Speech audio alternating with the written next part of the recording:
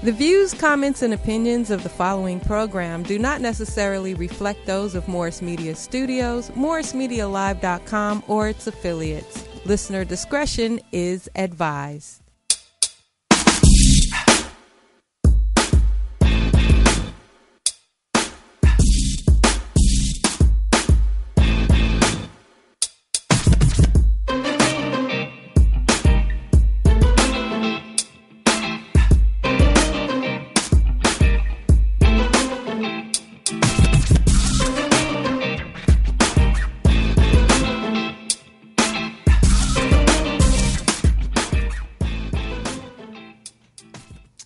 Greetings to you from Los Angeles, California.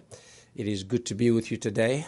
I am Reverend Kelvin Sauls, and we want to welcome you today to Faith Without Borders. Looking forward to an exciting conversation. Of course, as we gather today, we want to remember all of our migrant sisters and brothers who are crossing borders all around the world. You may have seen the news that 150 migrants from Libya perished as they tried to cross the Mediterranean to get to Europe. And so today we're going to be checking in on black migrants on the U.S. southern border. We don't hear too much about what's happening with our sisters and brothers in Tijuana and other cities in Mexico, as well as even in Texas. So Tijuana, Laredo, Texas, and other cities where migrants are coming from across the African continent, but also from Haiti. And so today we want to explore that conversation and that issue from a thought-provoking and solutions-oriented perspective. We also want to let you know that this will be part one of several segments on this particular topic. And so we are grateful that we are able to do this and just shine a spotlight on this. I also want to mention that the organization that I co-founded, the Black Alliance for Just Immigration, has been doing some extensive work, not just around being on the border and being present there, doing some advocacy work, some strategic and critical advocacy work there. They've been joined by another ally of ours, the Haitian Bridge Alliance. And then also we've done several other trips to Tijuana with other allies, CLUES, Black and Brown Clergy Collective, and we're going to have a guest from there. I'll introduce him, in a few minutes. We've also worked with some of our labor allies, SEIU 2015, right here in Los Angeles. We have taken constant caravans and convoys down to Tijuana. We've been joined by faith leaders, activists, advocates, and so many people who want to respond with compassion to this humanitarian crisis that I believe is a moral crisis. And so we also want to acknowledge the International Society of Black Latinos. They are in Tijuana today doing some work with some of our black migrants there and just looking at what the needs are, serving. They are there with some lawyers to see what can be done in terms of the status of our sisters and brothers. They've gone down with supplies. They've bought supplies in Tijuana to serve and share with people there. So we're grateful for all of these organizations as we come together to deal with this challenge on so many different levels, and looking forward to see how we can continue to advocate on the one hand for just immigration transition here in the United States, but also deal with some of the other challenges that this administration seek to engage in, such as, of course, adjusting the asylum laws that makes it more difficult even for people to seek asylum in the United States. So this is a multidimensional and a complex challenge for us, and therefore it requires, it invites, it demands a very, very intentional and comprehensive response from all of us, people of compassion, people of faith, people of goodwill, humanitarians, but most of all, human beings seeking to respond to this crisis from a perspective of lifting up people's humanity and their dignity. Not too long ago, the LA Progressive put out an article, and there's been several articles on the presence of blacks on the U.S. southern border. Newsweek did a piece on it a month or so ago. The Washington Post did the same thing. But I'm going to reference the LA Progressive because we work with our editors there. They are allies with us, and they're doing a tremendous work, Dick and Kyle. And so really excited about what Sharon and Dick are doing on the work through the LA Progressive in terms of media. And in this article they quote the executive director of the Black Alliance for Just Immigration, my dear sister Nana, and I want to just lift up some of what was part of a report that the Black Alliance for Just Immigration published around the black presence at the border, just to give us some perspective for our conversation and to shed some light on the crisis on the border. And so they wrote the following. According to a report from the Black Alliance for Just Immigration, the face of migration is changing. People from the Caribbean are the largest group of migrants crossing the U.S.-Mexico border, other than migrants from Central America and Mexico. Baji notes the 7.0 magnitude earthquake that hit Haiti in 2010, leaving 300,000 people injured and as many as 316,000 dead, was a leading cause of the migration of Haitians. Nearly 7,000 Haitian immigrants live in a number of Mexican border towns, and 19,000 African and Haitian migrants arrived in Mexico in 2016, and up to 700 a day were arriving in Tapachula, Mexico, in that same year.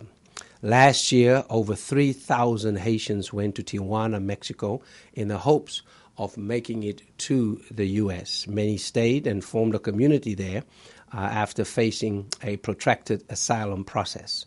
Facing pressure to reduce the flow of migrants into the U.S.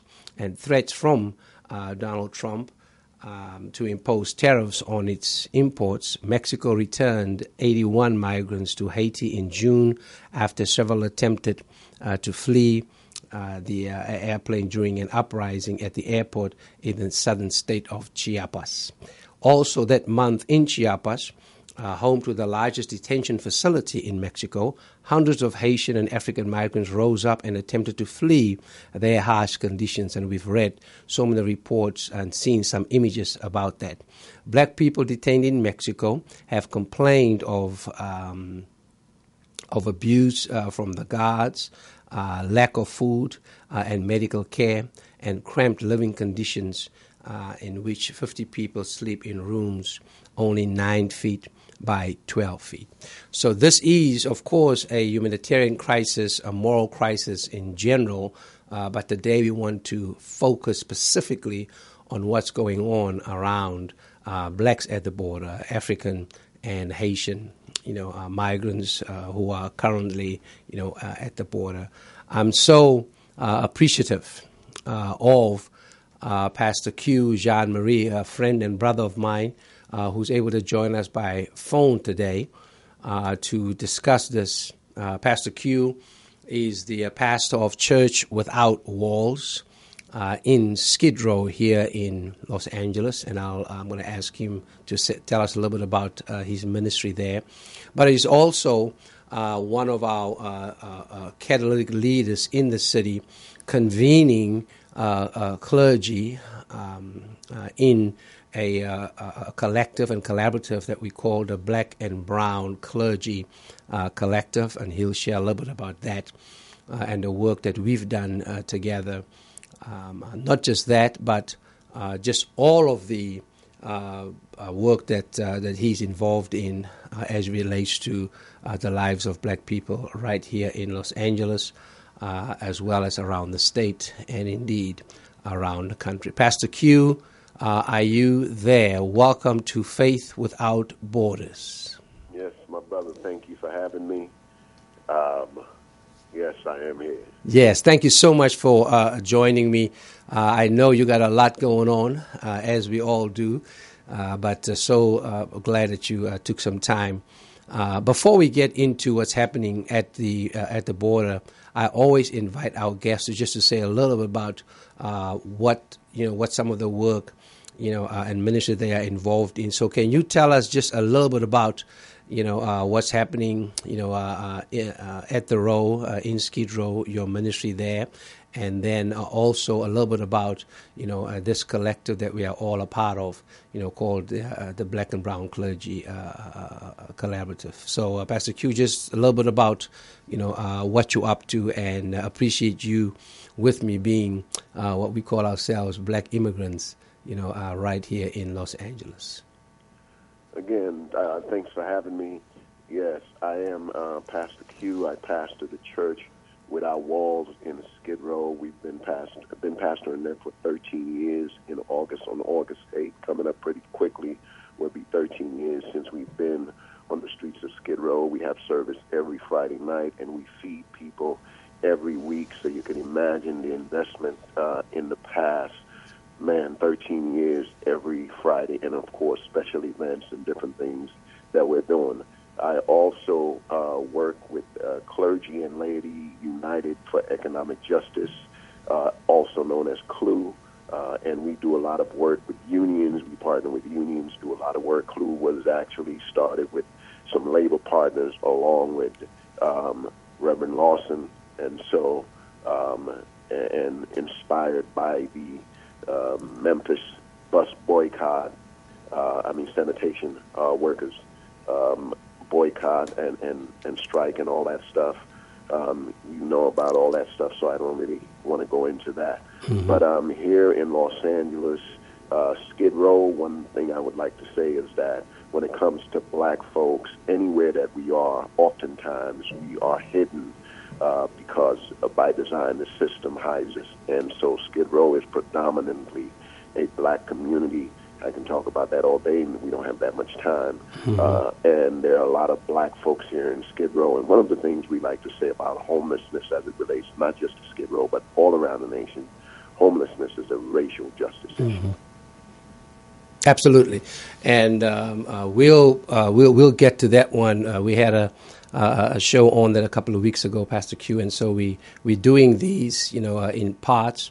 And we had Janet Kelly and several other colleagues of ours that we all work together around the homeless challenge. And certainly, as one of the commissioners, we continue our work together that we did on the affordable housing challenges. And I had a great time being down there with our folk at the Church Without Walls when we worked on that together, and that continues. I know before we close, I'm going to ask you to make an announcement about some social enterprises work that you are doing there, with our folk. But we cannot, run away from looking at these challenges from a racial equity perspective, because that is key for us in terms of just the historic structural schemes and systems that's been put in place that continue to just paralyze our folk from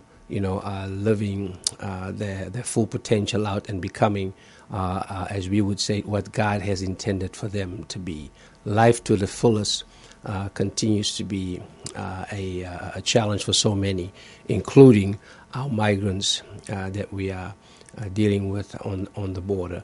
I have to say that just as Reverend James Lawson was the co-founder of CLU, Reverend Phil Lawson joined me in being the co-founder for the Black Alliance for Just Immigration. So we're grateful for all these connections and intersections, taking place of prophetic leaders who seek to be about the social gospel and a gospel of liberation and transformation.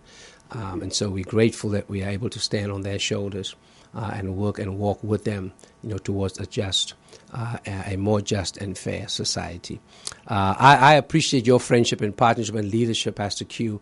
I know the two of us joined together one early Saturday morning, 4 a.m.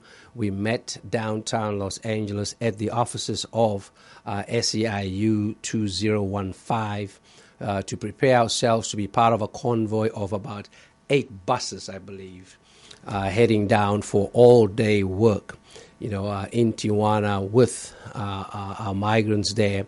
And, of course, our focus was to connect with our black migrants there, to check on them, to see about them, and to continue our work around advocacy, for them.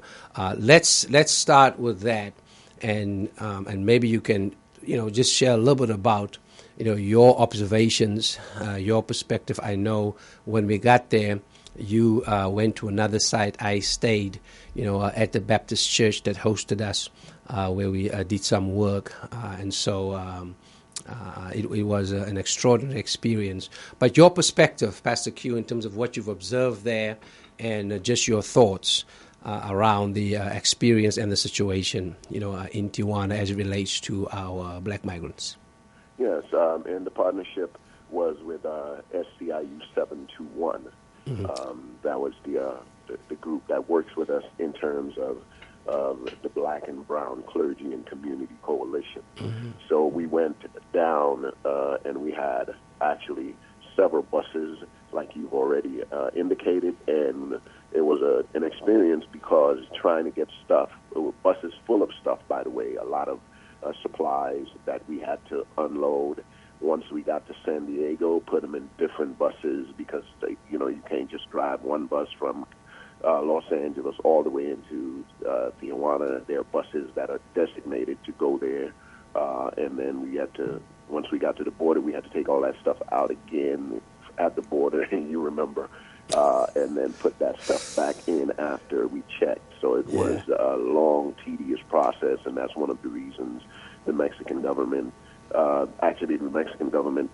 don't want that stuff in, because they would rather you bring in money, right? And so that's one of the reasons we believe they are so hard on folks trying to bring stuff across the border. That said, one of the things we struggle with here in Los Angeles is the idea of what an immigrant is, right? And we went as the Black and Brown. Specifically, we chose the church that we did. There's a church there in Tijuana that took in 150 migrant families from Haiti, and so we wanted to stop at that church. They told us about a church in San Diego, but we specifically wanted to go to a church where there were black migrants as well. So we went for the caravan that was coming from Central America a few months ago, and then we saw people in conditions, sleeping on concrete floors.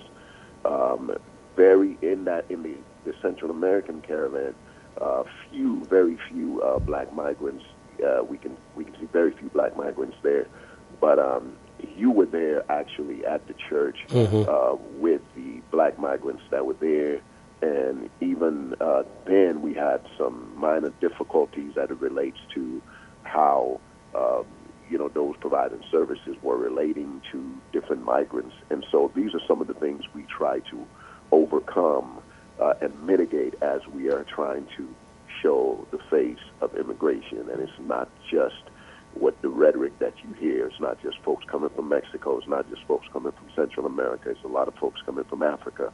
And for some reason, folks don't show you that picture. Yeah, you're right about that.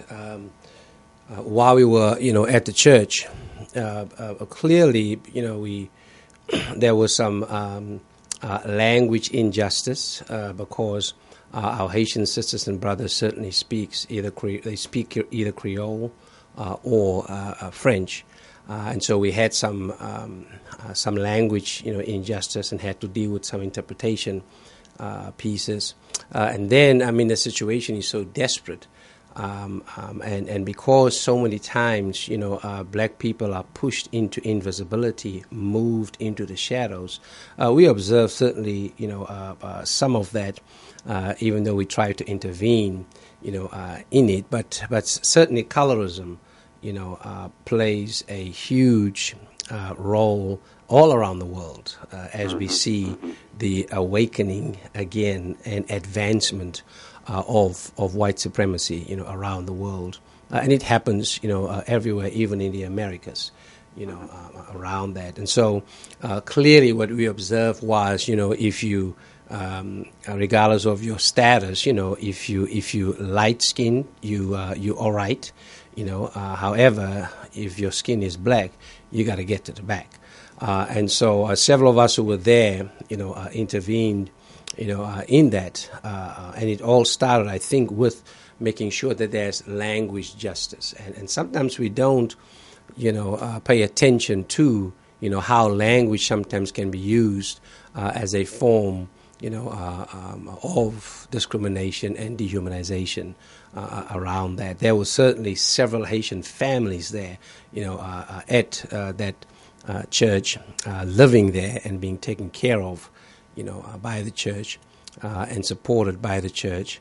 And then we also had the opportunity to, have some conversations, with them, as well as listening to them in terms of their stories. Sometimes that's a key piece of just humanizing a person, is just to be there with them and to have that, what I call ministry of transformative presence with them around that. Later on, we were able to, connect with some of the leaders of that community. As soon as the Haitian Breach Alliance, came on campus, as well as the Black Alliance for Just Immigration, they were able to join us in the afternoon, just for some strategic conversations around, what are some of the physical, financial, legal barriers that they are facing, even educational barriers that they are facing, seeing that they are basically, caught in limbo there in Tijuana, and how they're really seeking to make meaning out of what's happening with them. I have to say, these are not folk who arrive there on vacation, for vacation. These are folk, looking to better their lives, the lives of their children, and to give them, a future, and to provide some sense of stability, for folk while they are there. So they're looking for all kinds of ways of empowerment, as they find themselves, right there. But certainly there was a disparity as to the treatment, of folk that we've heard. However, while we were there, Pastor Q, with our delegation, we worked very, very hard to facilitate, equity in terms of, how we spend time with, people. The other thing that was very, very powerful about our time over there was we had a large contingent of faith leaders. Bishop Mendez was there with us. I believe we had a bishop from the Anglican Church, here in Southern California.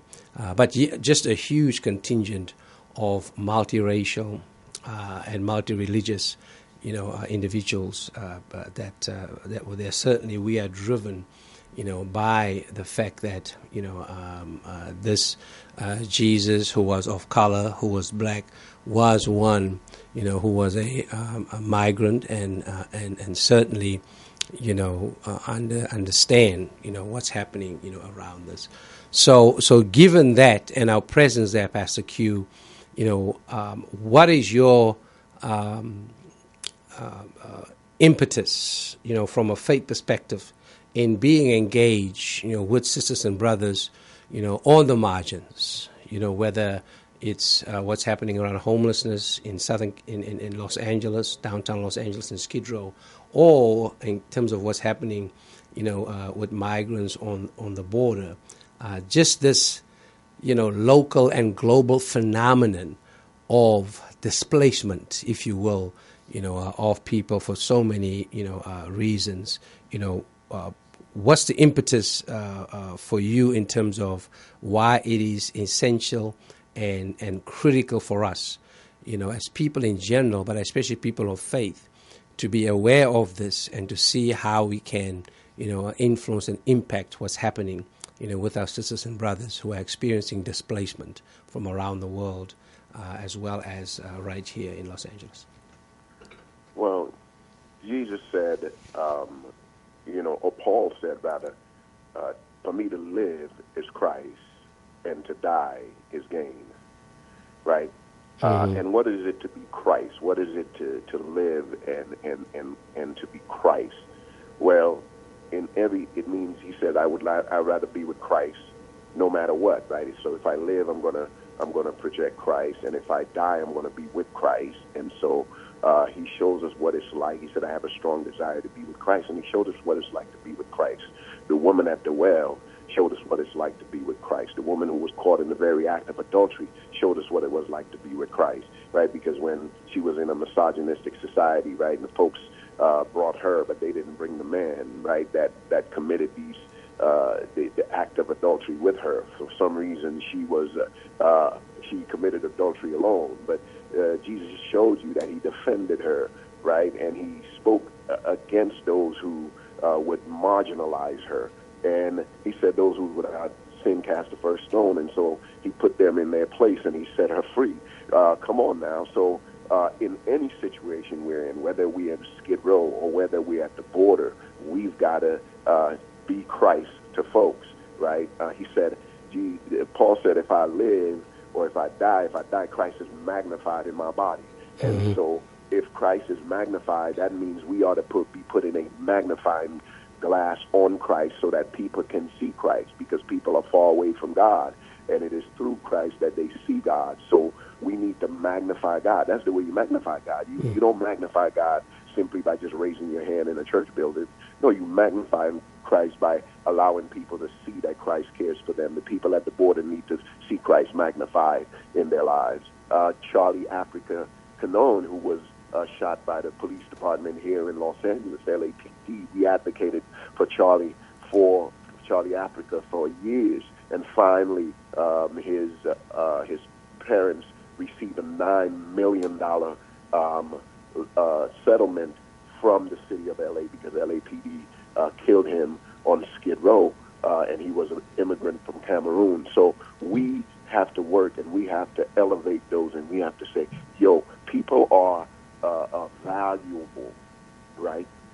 Because when we show that people are valuable, we're showing that the image of God is valuable. And so that's the way we magnify God. That's the way we magnify Christ. That's the way we live is Christ, and to die is gain. Because if we die, then we go be with Christ. That's what believers believe, and so that's why we do the work we do. Yeah, and the two of us, we come from a tradition where we sing that song, and they will know that we are Christians by our love.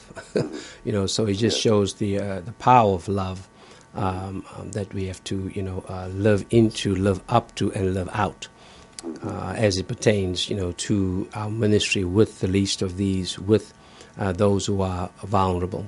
There are several intersections, and we cannot miss this before we get to some solutions. I think it's so important that we draw the intersections between what's happening, at the border with black people and what's happening in the United States, with black people. In fact, there are historical connections around this. I will lift up a few, Pastor Q, then I would like for you to respond to some of that, given the intersectional work that the two of us are engaged in, here locally, regionally, nationally, and internationally as well. The separation of children from their parents. Certainly, that is historic in the history of the United States. That took place with our Native American sisters and brothers.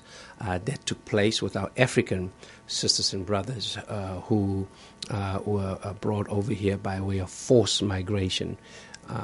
In terms of what happened to those who experience slavery, and I say experience slavery because that's different than saying they were slaves. In terms of this, so they've experienced slavery. There was some separation taking place. There, that's the same separation. Taking place right now. A black mother from Honduras is referenced in the article from the LA Progressive. She said she was detained for 2 months and separated from her child. She described her harrowing experiences in ICE custody in what is known as the, quote, dog kennel and the, quote, walk-in freezer. So there's a connection between that. The militarization taking place on the border that so many are experiencing. Certainly the militarization of police departments within the United States and the resources, going, to that. The deaths that we, hear of, by way of, state-sanctioned violence that's taking place on the border. That's happening certainly in so many of our cities, in the United States. And then I lift up, just one more, in terms of the surveillance on the border, Pastor Q. Certainly the two of us know how that connects with the surveillance that's taking place in a lot of our cities in the United States. So this is, really an intersectional challenge that we are dealing with, around it. The houselessness on the border, the houselessness in so many cities. Your thoughts on just these, intersectional aspects of what we're dealing with, and how that, impacts, how that impacts the life of so many people, as well as, those who seek to advocate, for racial justice, equity, as we look at these, intersectional aspects of the challenges. Well, I could go so many places with this, right? But let us just think about during World War II, when you had so many ex-enslaved Africans, right, who were migrating, millions who were migrating from the South, escaping Jim Crow laws. When we talk about militarization, right, escaping Jim Crow laws and the KKK, and usually in the books here, the high school books, history books, they'll tell you because they were trying to find jobs. Yeah, they were trying to find jobs, but they were mainly escaping, the brutality in the South of white mobs, killing black folks and lynching black folks, right? And they ended up here in Los Angeles and migrated from South Central.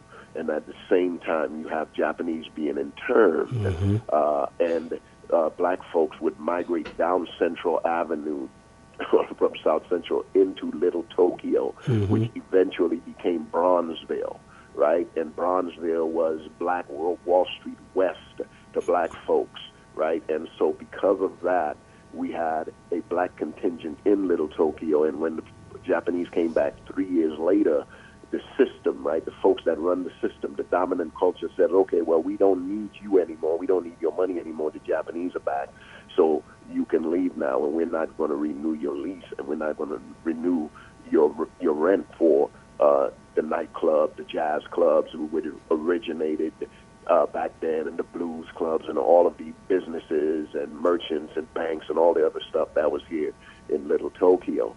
And at the same time, you see that. I bring that up because as we talk about militarization and housing, that's a housing issue. They were having a housing crisis at the time that these folks moved during World War II.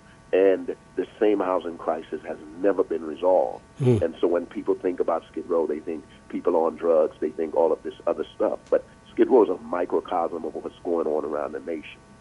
40% of homeless people in America are black. Our foster care system, right? A huge foster care system. At one point, our foster care system was over 500,000 people youth, right? We know Karen Bass, our congresswoman, worked a lot on that, right? And we still have tons of foster care students. Most of the foster care youths are black, and they're the last to be taken when it comes to, you know, trying to get a foster family or be adopted or different things like that. So this anti-blackness is rooted in immigration, it's rooted in family separation, it's rooted in homelessness, all of that stuff. So even downtown Los Angeles, where we have such a huge, rich black culture hidden beneath the surface of the apparatus that's called the financial districts and all the other district and gentrification. Biddy Mason and the first African Methodist Episcopal Church started in downtown Los Angeles, one block from where we have the Church Without Walls in Skid Row. So all of these things, and you see, even in Skid Row, when the United Nations came to Skid Row last year and said, hey, there's more access to restrooms in a Syrian refugee camp than we have in Skid Row. Right? And now when you look at all of the stuff that's coming up in the paper and rats and all of this other stuff they're talking about, we're like, dude, we've been trying to tell you guys this forever, right? And so now they're in the paper and folks are scrambling. So when you think about blackness and immigration and policing and the militarization, we had $100 million allocated for several years, $100 million allocated for homelessness in Skid Row. 85% of it went to the police. So not only do we have to demilitarize, we have to reimagine what public safety is, and we have to reimagine public safety through a racial justice lens, right? So, and the fact that Charlie Africa, who couldn't get back to Cameroon and was trying to get back to Cameroon and ended up on Skid Row, and he ended up being slain by LAPD here in Los Angeles.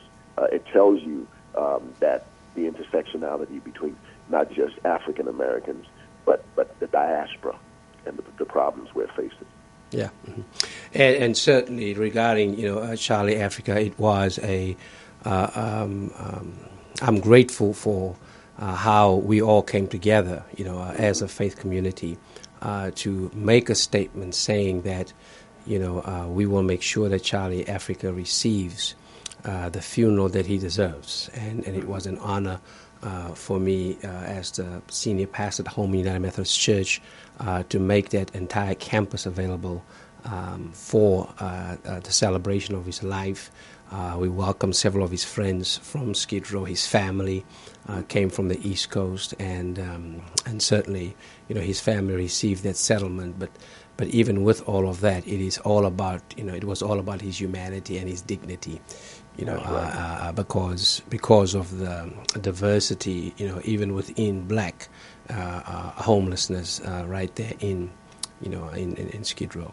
The piece that you just mentioned is very, very important, around how do we build a bridge between resisting, that which is bad, and reimagine something good. I think that there will always be creative tension, between that. And certainly we continue to resist and to reimagine, and that's where some of these solutions, are coming in. So before we, get to that, because in this article from the LA, Progressive, the Black Alliance for Just Immigration, and just by the way, they will join us, for our next, show that will take place on August the 25th. We've connected and confirmed that we'll have somebody here from the Black Alliance, as well as from several other of our organizations that's working around this.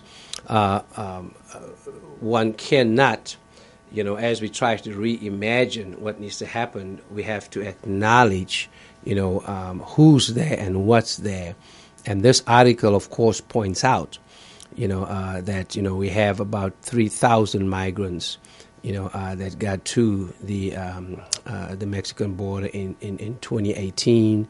And this year alone, 2,000 to date. The countries that they are coming from, Cameroon, Congo, and Angola, these are chief countries, that they come from. And then, of course, Charlie Africa was Cameroonian, by the way. So again, as I mentioned, these countries, one has to look and see what's happening in those countries, but not just that, but we also have to look at U.S. foreign policy, towards those particular countries. One cannot, miss that. And then, regarding refugees from Central America, Baji notes, in the article, that 70,000 accompanied minors cross the U.S.-Mexico border, fleeing environmental harm, oppressive governmental regimes sponsored by the U.S., the transnational war on drugs, and a number of other life-threatening conflicts, that takes place there. In addition to Haitian, sisters and brothers there, it is also believed that many of the migrants are members of the Afro-Indigenous Garifuna people. These are now folk from countries such as Belize, but Garifuna is an indigenous group, so they span over several countries. In terms of that, they have struggled with land grabs, drug trafficking, and environmental devastation. So one cannot overlook the root cause of some of this, which is, of course, the U.S. A destructive and exploitive tentacles around economic policies towards these countries, both on the continent as well as in South America. So that's very, very important for us to to look at. So as we transition to resolutions or solutions, it is key for us who are here in the United States to get to know and understand what these policies are, how the Trump administration continues to adjust these policies, around what's happening in these countries, and how we who are here have to know and understand the intersection between U.S. foreign policy to countries of color and U.S. domestic policies towards communities of color, in the United States, and to see how we really, have to look at this from what I call a global perspective, bring together what's happening globally and what's happening locally. After all, borders, sometimes can be very, very, artificial. In terms of how it's enforced and how it's utilized. So, Pastor Q, in light of all of that, what are some of the solutions that you're looking at that you can recommend?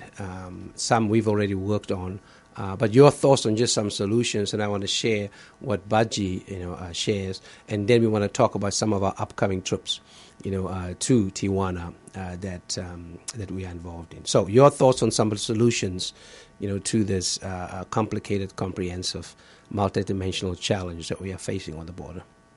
Yes, I think one of the solutions is we have to educate our people, right? Our people who are here, because obviously there are, you and I know this, there aren't a whole lot of black folks flooding to the border to try to assist our folks. We've got the few groups, with Baji and Haitian Bridge Alliance and our group, and we're grateful for that. You got a whole lot more people fleeing to the border to assist folks who are brown, but folks who are black don't get that.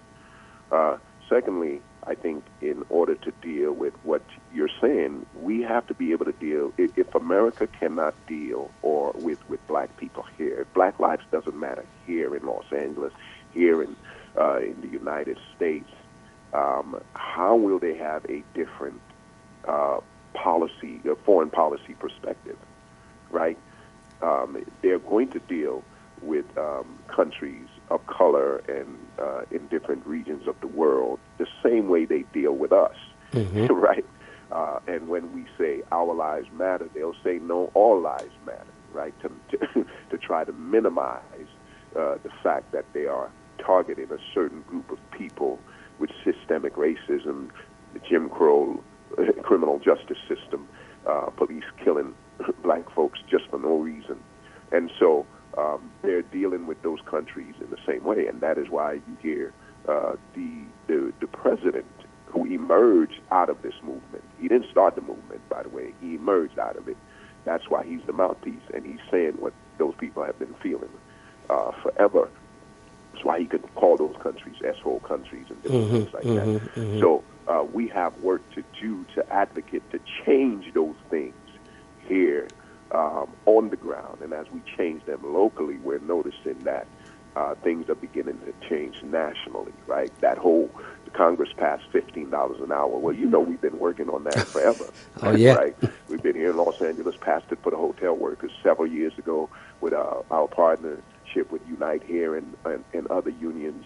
And finally, Congress passed the $15 an hour. And we know that that's a short celebration because the minimum wage, in order to be able to get housing affordability, should be, in the $30s and $40 an hour. Right? So, we're still behind the eight ball trying to do this kind of stuff. And then, of course, the trips that we have planned. We have 2 trips planned. One on August 3rd, heading back to Tijuana. One on August 3rd with mainly clergy and community groups. We are also going on August 17th with St. John's Health Care, nonprofit here in Los Angeles, and we are going with their mobile clinic to do try to take care of some of the folks who are out there at the border. We'll also be meeting with the Haitian folks that are at that church that we went to, and we hope to make a trip to Little Haiti. There's a community Little Haiti in Tijuana. In Tijuana, right? Right. So we plan on making that trip there. So part of it is engaging the people and finding out what they want and what they need in order to survive. We've talked about several things in terms of how do we help economically to create an economic base for our people, because several of those people are working as well. A lot of people are working there in Tijuana, and they're not just idle. They're trying to make do with whatever they have. So that's some of the things we're working on in terms of immigration, and also with the black and brown, working hard to build relationship between black and brown, and to elevate the issue of immigration, give people the true perspective. It's not just a brown issue. That's what the administration is doing to divide us. It's really black, brown, and everybody, right? We haven't even talked about the 600,000 white immigrants who are here undocumented. Right. So, yeah, certainly. I mean, in the midst of this politics of deception, as well as politics of fear, and how that relates to, really challenging all of us to make sure that we really not just keep up with our own problems and isolate us from others, but to really look at the connection between all of these challenges, and because not making the connection can result into breaking, and bridging is so key. Seeing that all of these challenges connect, in so many different ways. I want to lift up, some of the solutions that the Black Alliance for Just Immigration, is offering, in this article. Budget believes a holistic approach is required to support black refugees and the advocates at the border.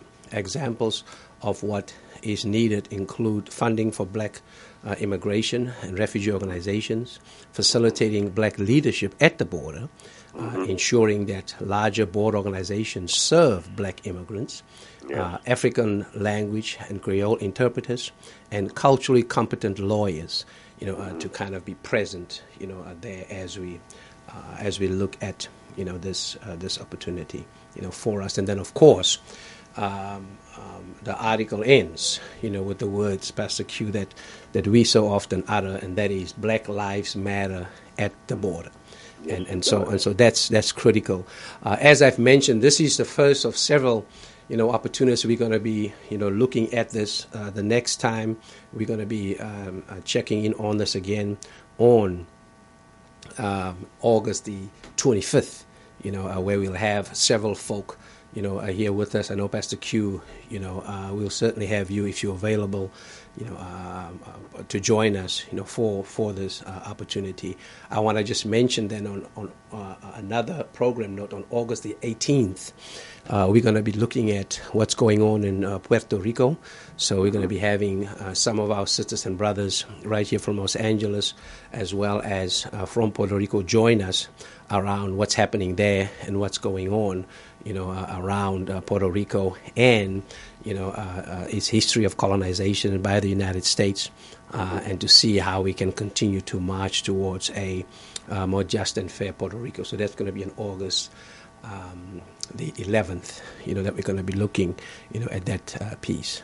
Pastor Q, before we leave, tell us a little bit about what's coming up, for us, with us, in Skid Row, as we seek to connect, advocacy with, social entrepreneurship around making sure that we begin to generate, our own resources to fund the struggle that we are engaged in around Skid Row, which again is part of what Budgie is recommending around what's happening with immigrant or black immigrant organizations, as we deal with what's happening at the border. So just kind of let us know what's coming up, and we're certainly looking forward to being down there and joining that conscious party. Yes. Well, we are having we are actually launching a organization, social entrepreneurship organization, a social enterprise, like you call it. It's called the Hip Hop Smoothie Shop. And we are having our fundraiser on August 24th from 4 to 8 p.m. And the Hip Hop Smoothie Shop, each smoothie has a theme. So we have Sugar Hill, which is one of the first hip-hop records. But Sugar Hill also speaks of a community here in Los Angeles that used to be called Sugar Hill. And Hattie McDaniels was the first black person to win an Oscar for the stereotypical role of a maid in the European American classic Gone with the Wind. She used to live in that community. There was redlining going on in that community, right? And the white residents had sued the black residents in that community to try to get the black folks out. But the black folks won that lawsuit, and what the black folks could not do, what the white folks could not do with the law, the Department of Transportation did it with the Santa Monica Freeway, the 10 freeway. And that community today is called West Adams. It's where you used to pastor. Mm-hmm. And so we make connections like that. Even with the Bronzeville smoothie speaks of Little Tokyo and the relationship between black folks and Japanese. And the smoothie has peanut butter for George Washington Carver and all of his work. And it also has a Japanese matcha sprinkle on the top of it. And we can have a smoothie and talk about just the relationship and watch how systems divide people, right? Because had it not been for Jim Crow laws and redlining and all of that and a housing shortage, we would not have any tensions between Japanese and black folks at that time. So the system continues to put us against each other by marginalizing us, marginalizing the Japanese and put them in internment camp. And at the same time, you have another group of people fleeing Jim Crow laws and oppression in the South. So the smoothie lifts that up. And another important thing about the smoothie, the Hip Hop Smoothie Shop, is that we are using hip hop. I was an ex-Virgin Records artist. I used to be a hip hop artist, being signed to Virgin Records. With everybody from Tupac, you name it, DJ Quick, everybody. And so that's why we use hip-hop, because hip-hop is something that we created. It comes out of the diaspora, just like jazz came out of the diaspora. And most people don't know downtown L.A. between 5th 1st and 5th Street on Central Avenue is where jazz emerged because of the Africans who were fleeing the South and moving to the West. That's where jazz and blues emerged, right there on between 1st and 5th Street. So on the artist list for that night, we're going to have jazz artists. We have a young lady who's Egyptian and Chilean. Her stepfather is the legendary jazz bassist Stanley Clark. And so she's going to be on the roster for that night, and we're going to have different folks who are on the roster for that night.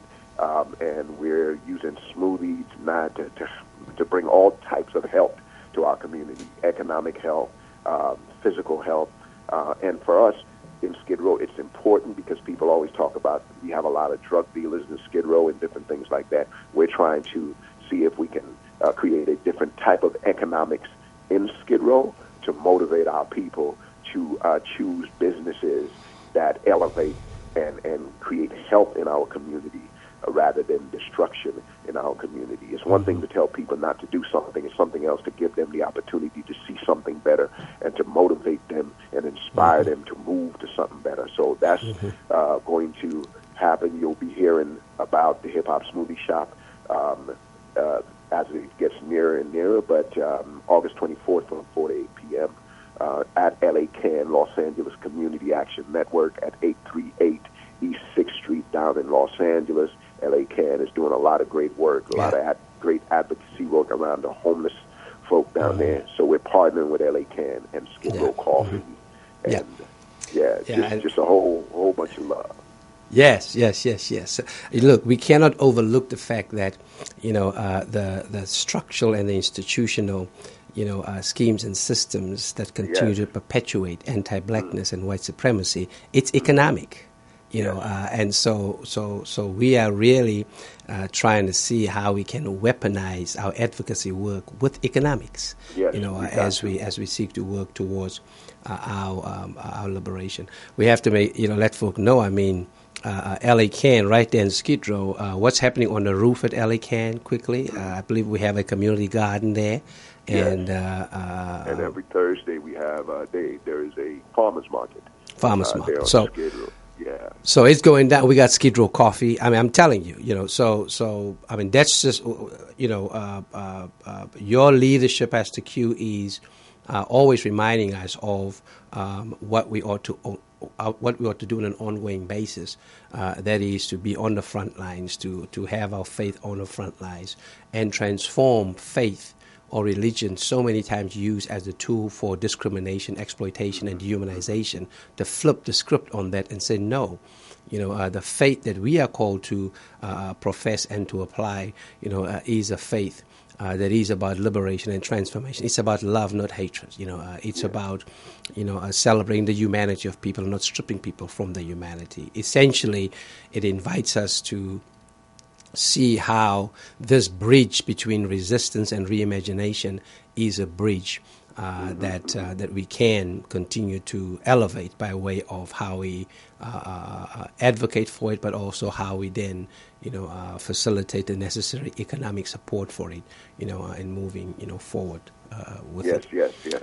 Because black capitalism will not save us. We've got to come up with our own model. We have to reimagine that as well, decolonize our economics as well. Deconstruction for the sake of reconstruction, as we move forward.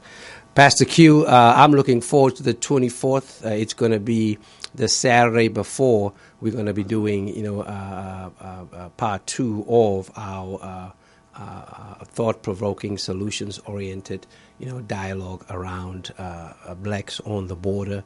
And so I'm looking forward to some awesome smoothies and to connect with our folk in the row.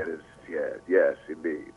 Yes. So listen, thanks for joining, man. I know this has been a busy day for you, but glad you made the time to join the conversation. As always, it's been value added. I love you, man, and appreciate you, and looking forward to our ongoing work together as we work towards a more just and fair society. Love you, brother. Well, thank you, my brother. Thanks for having me, and thanks for the audience for listening to us. Blessings to all. Yes. We're going to close out our time together by doing some Sankofa, as we call on the spirit of James Baldwin to once again enlighten us and encourage us during these turbulent times. James Baldwin wrote the following words. This is one of my favorite quotes from Brother Baldwin. "It is certain in any case that ignorance allied with power is the most ferocious enemy justice can have." We see this emanating right now from 1600 Pennsylvania Avenue as the occupant of the People's House. Certainly he's doing whatever he can to be that ferocious enemy that we can have. But we stand on the shoulders of James Baldwin. We stand on the shoulders of so many of our other warriors that has gone before us, and we exclaim loudly, we exclaim proudly that we will overcome.